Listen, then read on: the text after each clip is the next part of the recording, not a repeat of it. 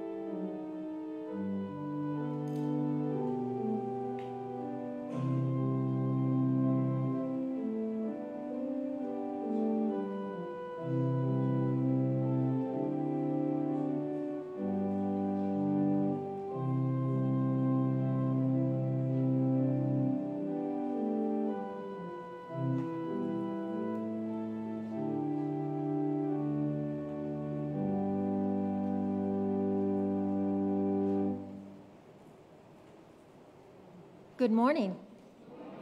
Welcome to Women's Laity Sunday. Our call to worship this morning is going to be taken from Psalms chapter 27, verse 1. It disappeared on me here. The Lord is my light and my salvation. Whom shall I fear? The Lord is the stronghold of my life. Of whom shall I be afraid? If you'll join me now, I'll do an invocation and then we'll do the Lord's Prayer. Oh, dear Father, Thank you. Thank you for letting us meet here today. I thank you, dear Lord, for the promises you have made us. First and foremost, your promise of unconditional love, dear Lord. We thank you for the promise that wherever we are, you will be there also. We thank you for the promise that there is nothing we can't handle when you are by our side. Thank you for the peace that follows, knowing we are not alone. Thank you for the peace of knowing you are protecting our loved ones, even when we can't be with them. Please give us the strength and the courage to love you, to trust you, and to rely on you. Thank you, Jesus. We pray in the words you taught us, saying, Our Father, who art in heaven, hallowed be thy name. Thy kingdom come, thy will be done, on earth as it is in heaven. Give us this day our daily bread, and forgive us our debts as we forgive our debtors. Lead us not into temptation, but deliver us from evil. For thine is the kingdom, and the power, and the glory forever. Amen. Now, if you'll join us, please, in the opening hymn. It will be on the screen. God will make a way. If you're able, please stand.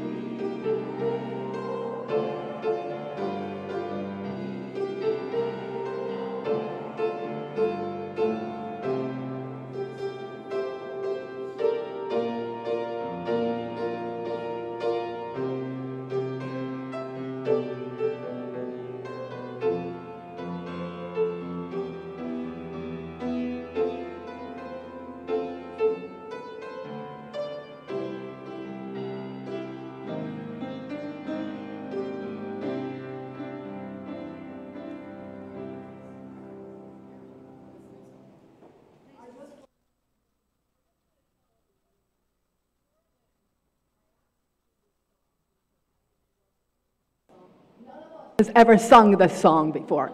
Nobody has ever sung this song before. Lynn has never played it. So we actually, in this church, we really do sing a lot better than that. I am so sorry. I just love the words of that song because he always makes a way. Thank you. I hope that you, like me, were following the words on that. And it's amazing. And it's amazing to me is because it said he will find a way. He'll find a way in a different way. And we are having a different way this morning. We're having Women's Sunday. We're coming together in faith, and we hope that the Lord will have you hear what he would want you to know. When I was asked to give my testimony this morning, I had to do some real soul searching. I grew up knowing Jesus. I had 2 sisters and 1 brother and a mother and father who took good care of me and loved me very much. My oldest sister, whom I lost 2 years ago, has always been a beacon of faith and the love of Jesus Christ and has helped us all so much to love and trust Jesus. But there have been some times in my life that God made it absolutely clear to me that he was there, taking care of me and leading me. I'd like to share one of those experiences with you now. 7 years ago, my husband and I were vacationing in Lake Tahoe. We had been there for 4 days, having an absolutely wonderful time. On Tuesday, July 30th, we decided to take a car ride to the other end of the lake. We started out, Henry was driving, and I noticed him rubbing his chest a little bit. And I said, "What's the matter?" And he said, "Oh, it's just burning a little bit." So I said, "Okay." So we kept going. I see him rubbing his chest some more. I said, "It still hurts?" And he said, "Yes."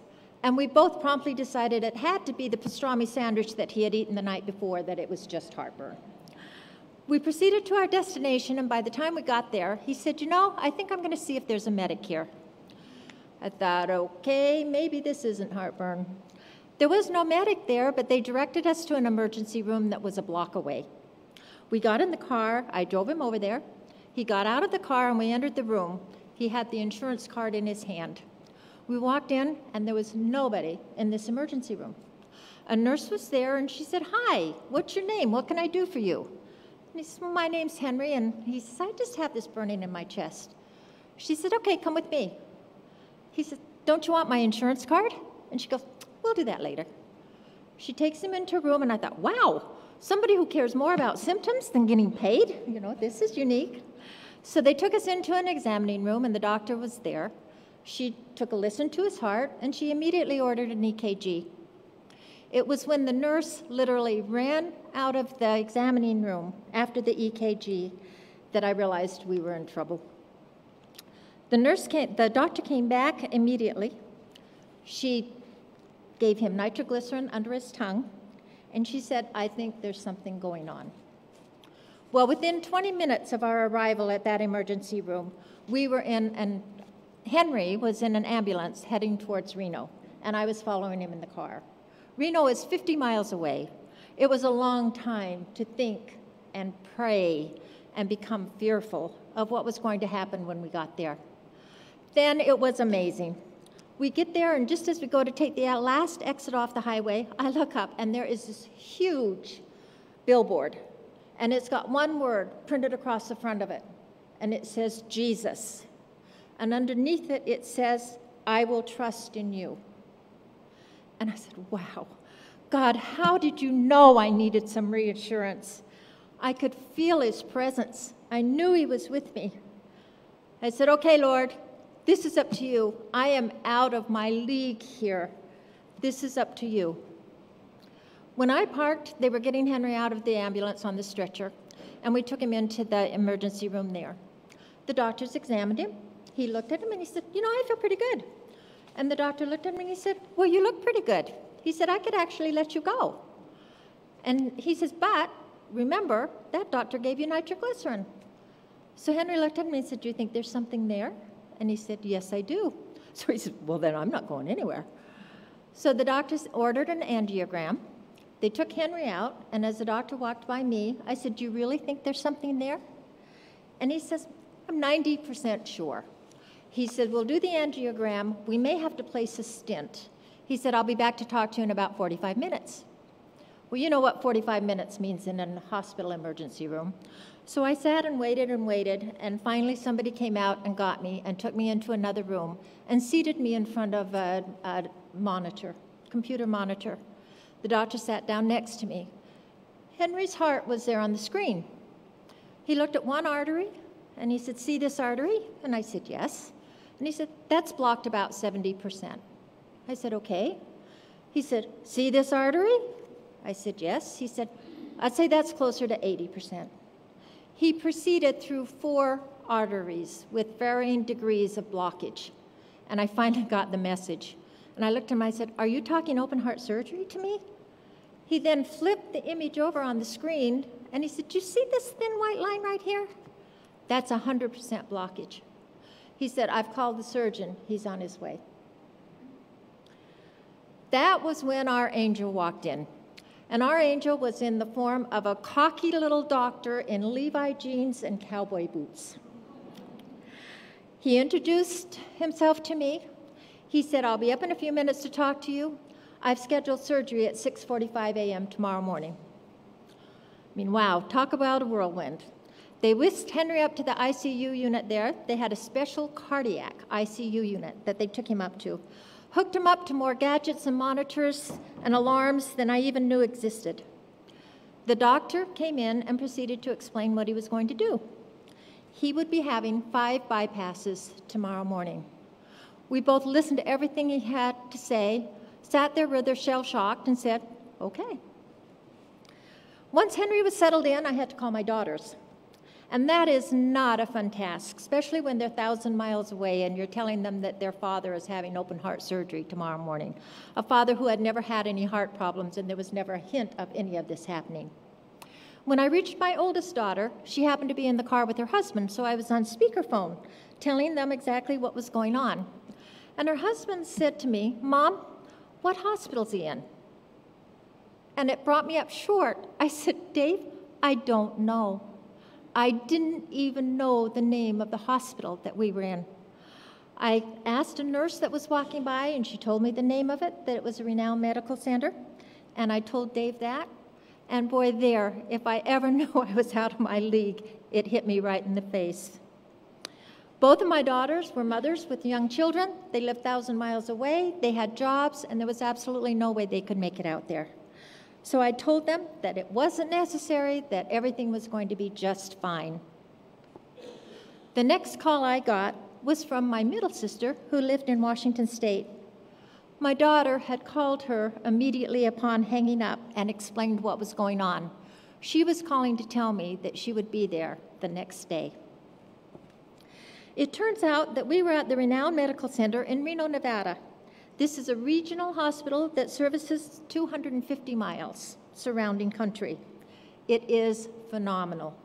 The cardiac unit was spectacular. There was even a hotel in this hospital.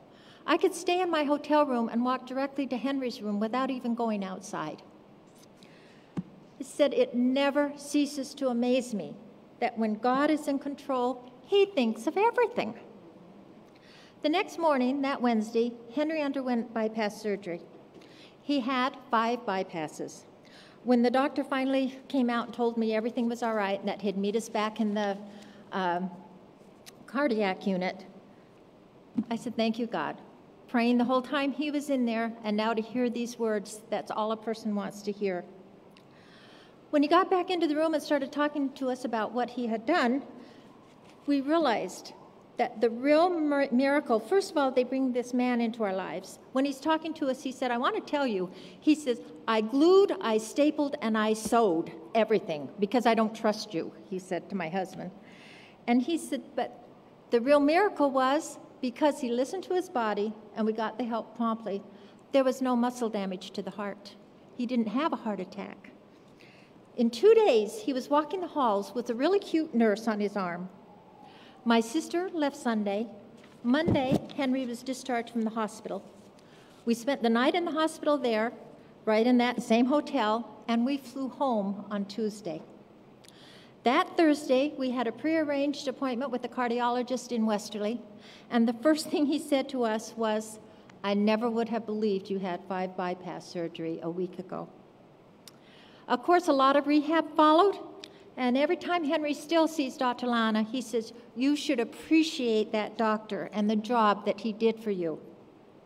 We do appreciate it, but what we appreciate more is how well God took care of us. It is still amazing to us how God got us exactly where we needed to be, exactly when we needed to be there, exactly put the right people in our path. Henry got a second lease on life, and I will be eternally grateful to our loving, merciful Heavenly Father for the rest of our years together. Praise be to God.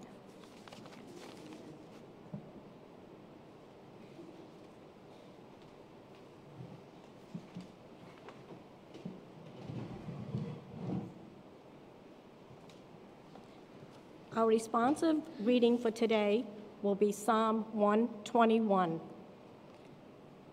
I will say the odd verses, and you will say the even verses. I lift up my eyes to the hills. Where does my help come from?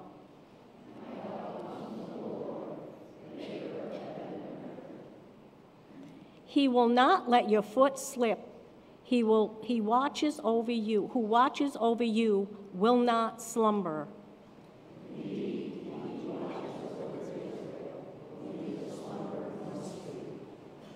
The Lord watches over you. The Lord is your shade at your right hand.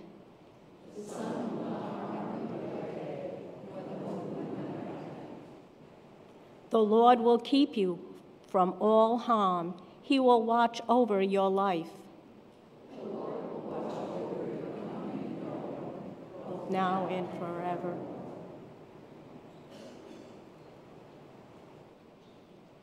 Thank you for the word of the Lord.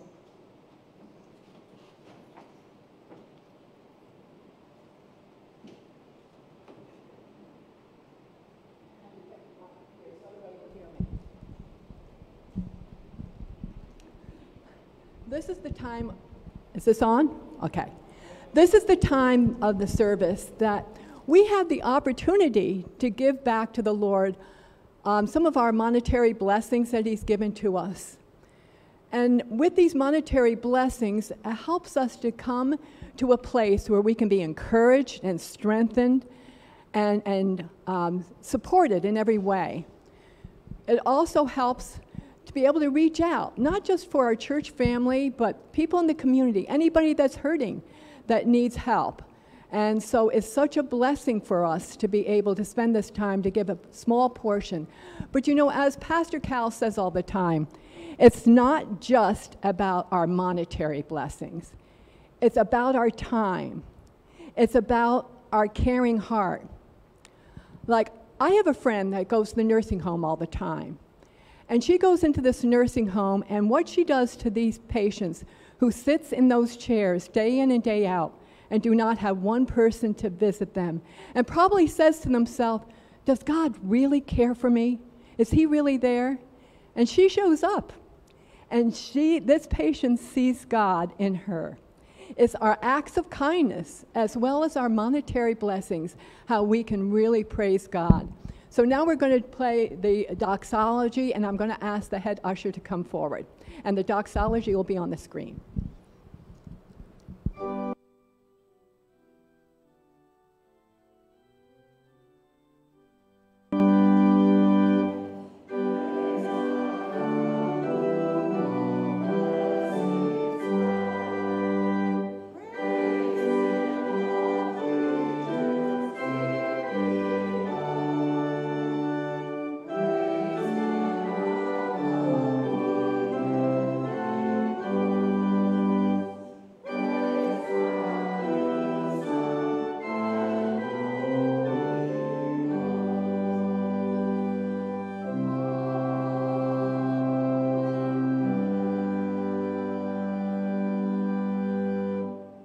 Father God, we offer this offering to you.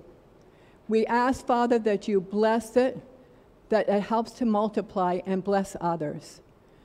We thank you, Father, that we are an offering to you. All that we have, all that we give, and all that we have, we offer to you. We thank you in Jesus' name. Amen. Please be seated.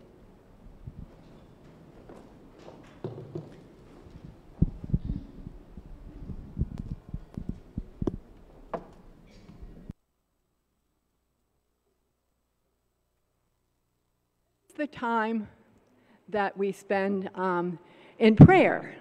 The wonderful thing I love about Central Baptist is that we are a praying church. We truly care about people. And you know what? One of the greatest things that we can do for anyone is to pray for them. When somebody's hurting or suffering, sometimes they can't even pray for themselves. But as the Holy Spirit puts them on our hearts, we can pray for them. And it's such a blessing to them. And you know, the scripture says that our first prayer should be to pray for all those in authority, all of our political and religious leaders, and even our teachers, because our teachers are the ones that are forming the future of our children. And so we need to keep them in prayer, and that's who we're going to lift up today. We're also going to lift up everybody that's on our prayer list. Pastor Cal is so good about mentioning individual names, but knowing me, I'll forget somebody, and I don't want to hurt anybody's feelings. So we're going to do a collective prayer for everybody of all the prayers. There's been so many needs and so much happening. So we're going to pray for all of those. We're going to pray for the other countries that are suffering right now. We're going to pray for all the lonely. We're going to pray for the people that really don't even know God, has no hope, nothing to look forward to.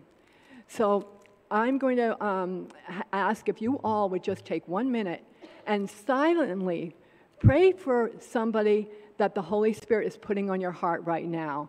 Pray for that person, and after that, I will say a prayer, and then we'll say the community prayer that will be on the screen.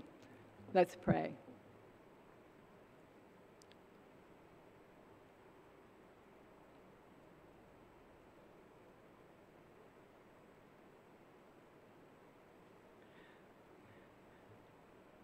Father God, you hear our prayers even before we even say them.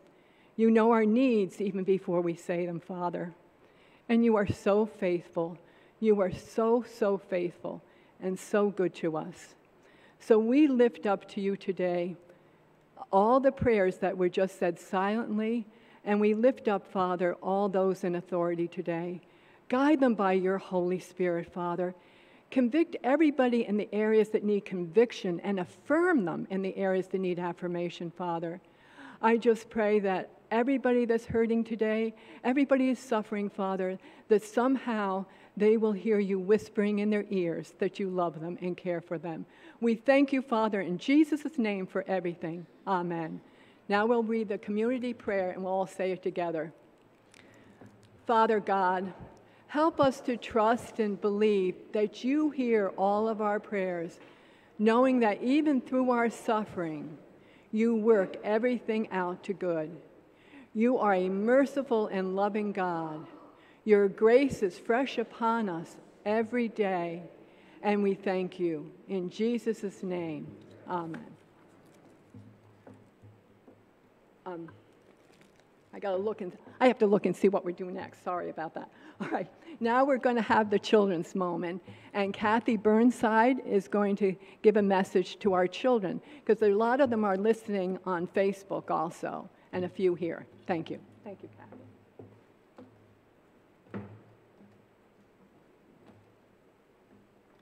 Good morning, everyone. I have noticed a theme this morning as we have been going through the service, and the theme is faith. So I'd like to share a little story about faith with the children at home and the child here and all of you. First of all, I want you to think about the definition of faith. And if you're a young person, you can Google it. And if you're an older person, you can get Webster's Dictionary out, however you prefer to do it. But the definition, I want you to think about the definition while I'm going through this. Now this is a blindfold. Ta-da. If I put this blindfold on, and I have to walk from here back to the church where Mr. and Mrs. Collins are, I might have a really tough time. In fact, I know I would. I can barely walk through my house without running into a table and bruising my leg. So I can only imagine having a blindfold on. I would run into the piano. I would fall over a pew. I would probably hurt somebody else as I'm walking through. But what if I had somebody to guide me? What if I asked my husband to come up here and said, you know, help me go from here to there with this blindfold on. I trust Him completely to get me through that journey, to get me back there without getting hurt. Well, that's the way life is, and sometimes we have journeys that we go through and we don't know what's going to happen. So the person that we trust the most is God. God is with us every minute of the day, and sometimes the journey may not seem like it's going like you want it to, but He's there with you. He's there with you when your first day of school. He's there when you're trying out for the basketball team. He's there when your friends are telling you to jump into the pool for the first time and you know that you can't swim and you might need some help. He's there. So the lesson is not only for young people, but it's for our older generation. Not to forget that faith is very important. And faith is defined as having trust and confidence in having someone guide you and help you. And the Lord is that figure for all of us every day. Please pray with me. Heavenly Father, give us faith that is strong, and let us trust in you to guide us safely as we live from day to day. Amen. Thank you.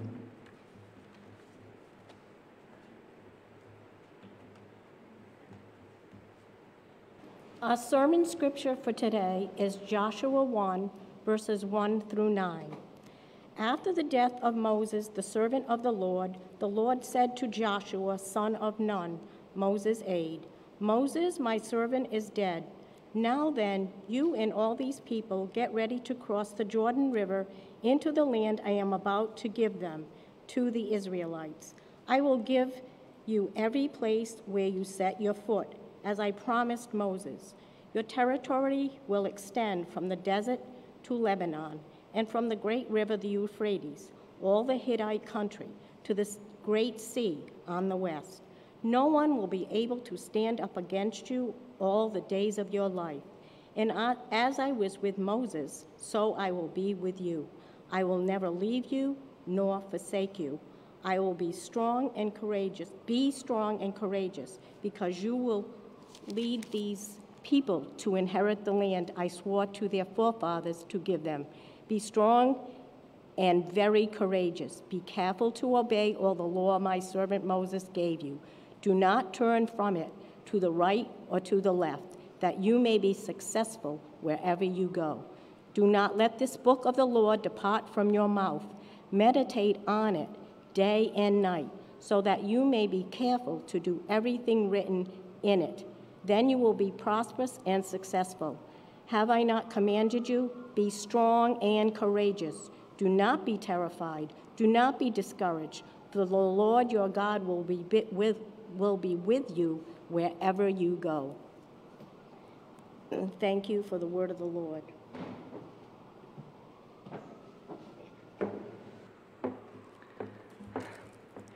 We have been hearing a lot about faith lately. Pastor Cal has been doing amazing sermons. The one that sticks out in my mind the most was what he did in July. And the title of the sermon was, I Want to Have That Kind of Faith. And it was based on the story of Abraham and Isaac. And then in August, Phil Bryan gave another wonderful sermon, and it was entitled, Look Up and Live. And that was based on keeping your eyes on Jesus, not allowing Satan to distract you and pull you away. Today, I'm going to be talking about, where is your faith? Faith. Faith is such a small word, but it packs quite a punch. Faith is based on belief, trust, and hope in something or someone. And also, if whatever we do on our part, that everything would work out all right. Faith influences our thoughts, our words, our actions, our decisions, and even our attitudes. Think about this. Every time you go to pick a doctor, you're believing, trusting, and hoping that doctor will keep you in good health as long as you do what he asks you to do.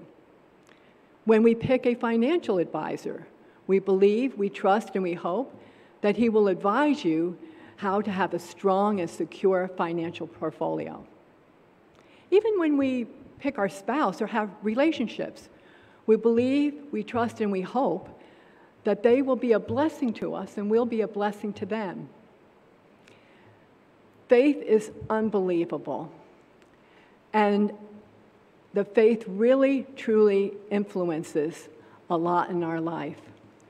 But there's three things that we need.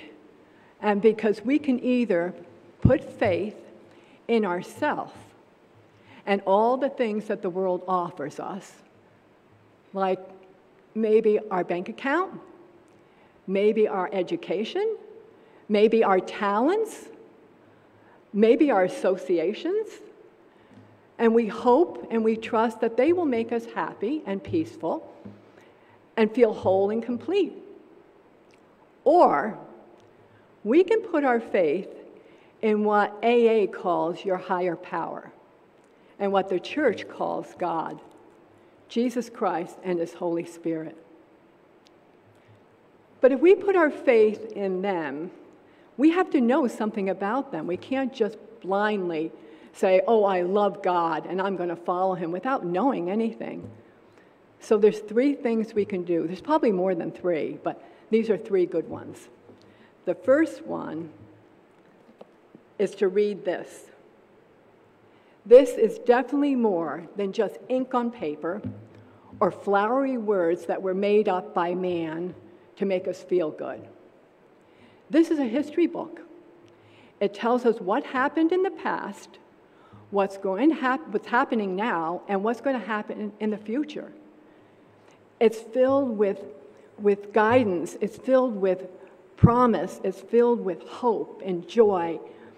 It tells us what God is like and what His character is like and what He means to us and what we should be and what He wants us to be. For instance, in the book of Peter, it says, cast all your cares upon Him, for He cares about you.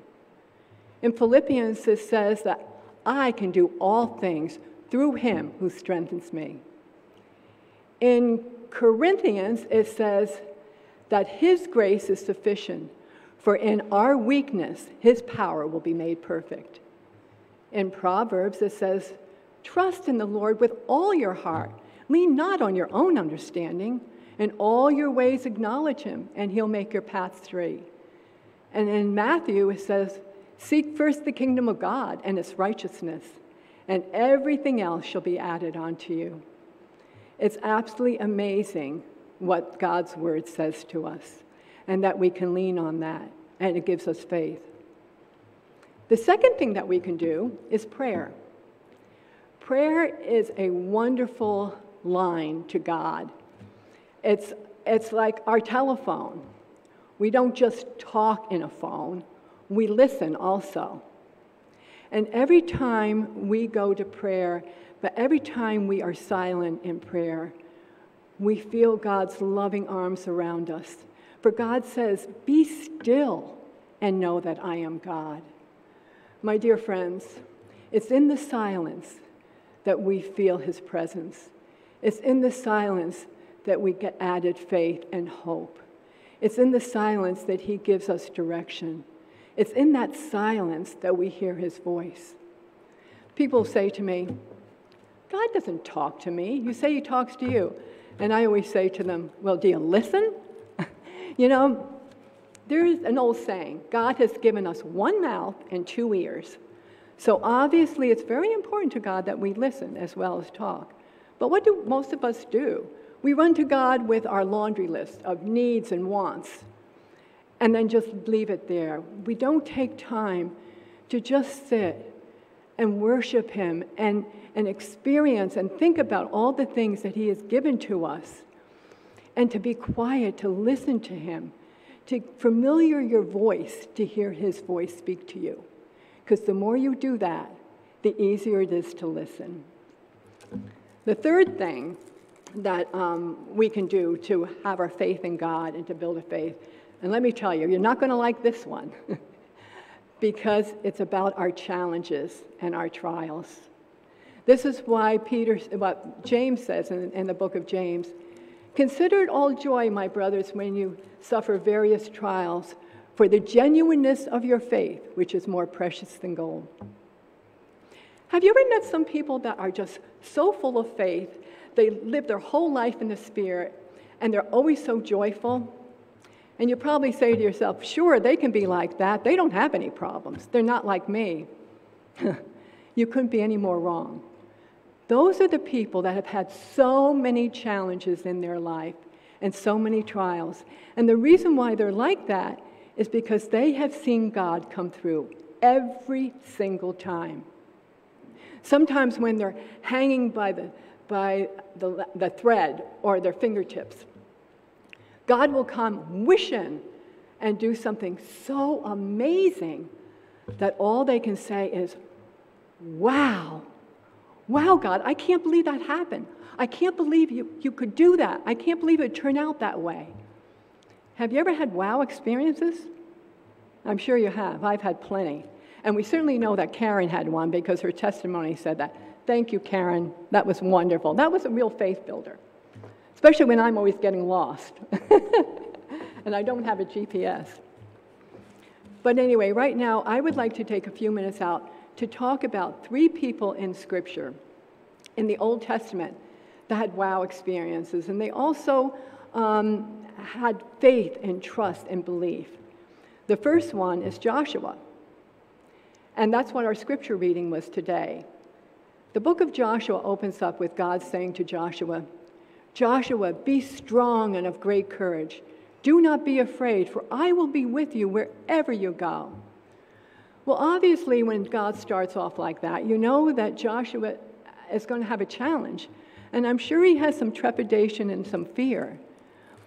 You would too, because as you know the story, Moses just took the people out of captivity, out of Egypt, God's chosen people, and God promised to bring them to the promised land.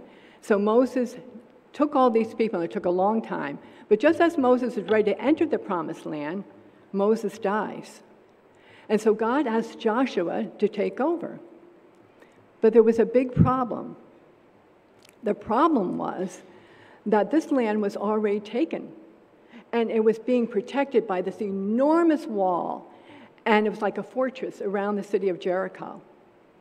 And in order for Joshua and his men to go and seize that property, they'd have to get over that wall. So God says to Joshua, I'll tell you what I want you to do. I want you to take your men and 7 priests, and I want you to walk around that city wall for 6 days. And on the 7th day, I want you to walk around it for 7 times and let the priests blow the trumpets and then let everybody shout. But don't shout before the 7th day. Well, if I was Joshua, I would probably say, really? Really, God? That's your plan? To just blow some trumpets and shout, and this massive wall is going to come down? Really? Don't you think it'd be better to bring some hammers and some sledgehammers? And they probably didn't have bulldozers back then. But you see why God told him to do something that was completely nonsense to Joshua.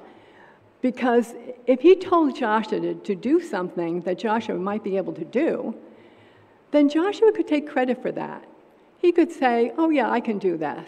Where would his faith, where would his trust, where would his obedience be to do something that seems so bizarre to him? And where would they have seen the power of God? I mean, who could knock down a wall like that by just shouting? But you see, God's ways are not our ways. He can do anything that we can't do. So that's why he asks us to do things like that. And then the second, wait a minute.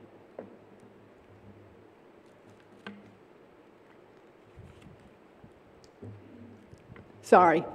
The second thing that we can do that is talked about in the Bible is Jeremiah. Now, Jeremiah, I love Jeremiah. Jeremiah, the book starts off with God saying to Jeremiah, before I formed you in your mother's womb, before you were born, I called you and set you apart to be a prophet. And Jeremiah says, oh, sovereign Lord, no, that can't be, for I can't speak and I'm only a child. And God said to him, "Don't say you're only a child.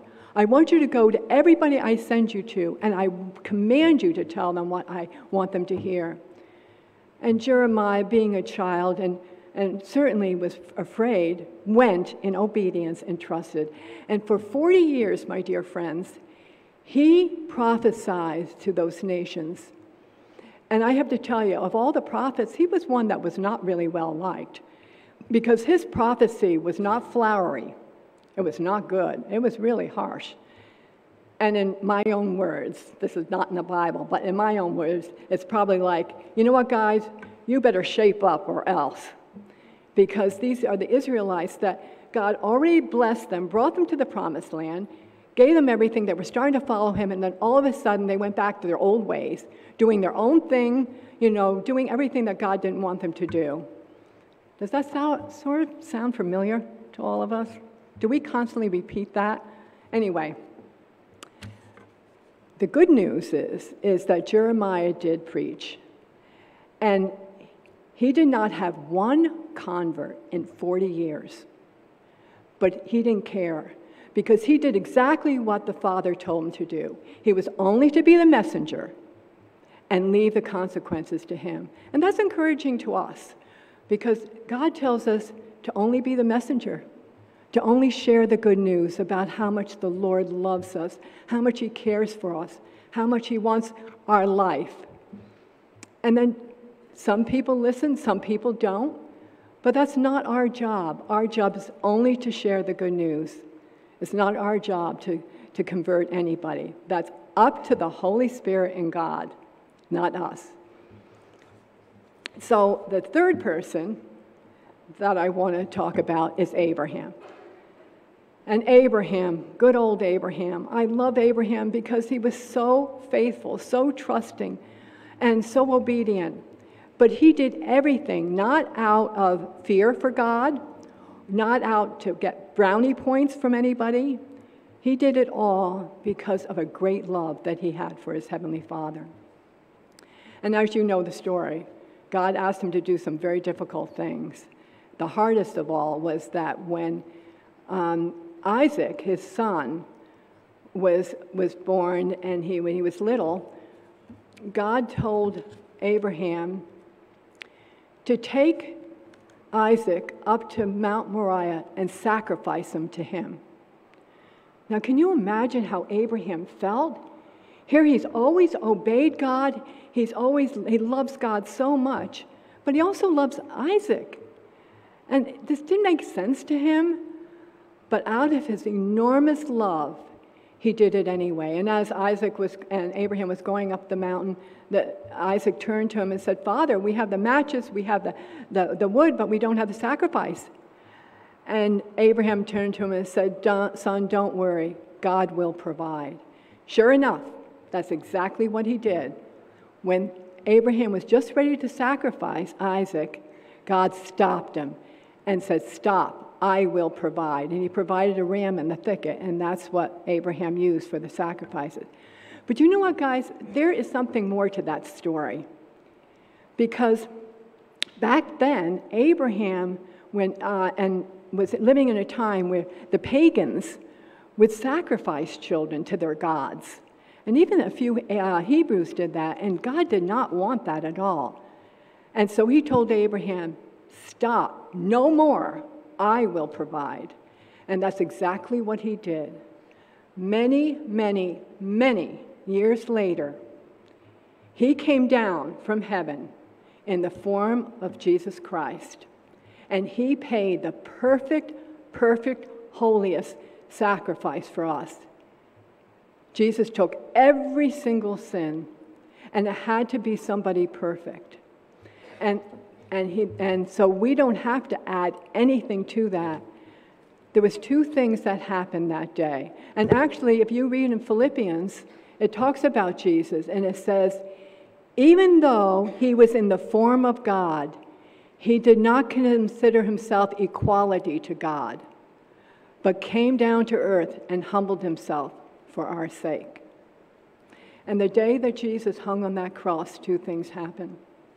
The first thing happened was he was so filled with every single despicable sin that mankind could ever commit. And because he was so filled with sin, his spirit had to leave him because his spirit was perfect. And my dear friends, it wasn't the thorns in his head or the beating that he got. His worst pain was at that moment. But you know what? Even then, he had to feel what we felt. When we are suffering, we don't think God cares about us, that he's not there. He had to feel our abandonment sometimes. The second thing he said, it is finished. Nothing has to be added to that. No good works, no keeping all the rituals, doing nothing. Because in Ephesians it says, by grace you are saved. It's a free gift from God, not of works, so that no man could boast. See, we could never earn our salvation, ever. Only God, out of his enormous love for us, chose to want to have a relationship with us, so he had to pay the price. So, my dear friends, the next time somebody asks you, where's your faith? Or if you ask yourself that, I want you to say, my faith is an amazing God who can do everything that I could never do. He's always faithful and loves me so much. And all he wants me to do is believe in him, receive this free gift, and trust him and follow him. Let us pray. Father God, words can't express how much we love you, but better yet, how much you love us. You love us unconditionally. Your love never stops, Father. It always surrounds us. We can put our faith and our hope and our trust in you. And Father, it's so easy to follow somebody that loves us that much. So I truly pray, Father, that this day, that you will give us an added portion of faith and of hope and of love, that we can carry on and be your ambassadors in this dark world, that we will go where your Spirit leads us to go without fear or trepidation. And we thank you that you always make a way and you always work it out for the best. We thank you in Jesus' name. Amen. Let us stand now and sing our closing prayer. Here I am, Lord.